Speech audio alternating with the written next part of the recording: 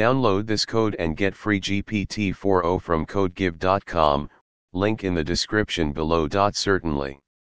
The numpy library in Python is widely used for numerical computations and provides a powerful array object. One common operation is appending arrays, which can be done using the numpy.append function. Hashtag tutorial on numpy.append. Hashtag what is numpy.append? The numpy.append function is used to append values to the end of an array.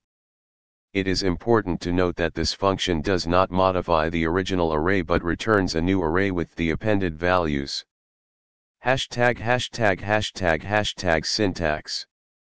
ARR, the input array to which values will be appended. Values, the values to be appended. These can be a single value, a list, or another array. Axis, the axis along which values are appended. If not specified, the input array is flattened. Hashtag important points. 1. Flattening, if the axis is not specified, the input array is flattened first.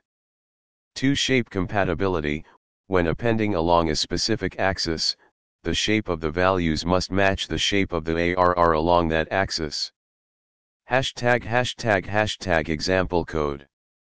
Here's an example to illustrate how numpy.append works. Hashtag output. This code will produce the following output. Hashtag conclusion. The numpy.append function is a useful tool when working with arrays in Python. It allows you to easily append values or rows/columns to existing arrays.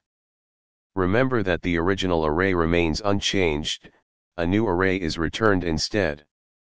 This can be particularly useful when dynamically building arrays, but keep in mind that frequent appending can be inefficient, as it may lead to the creation of many intermediate arrays.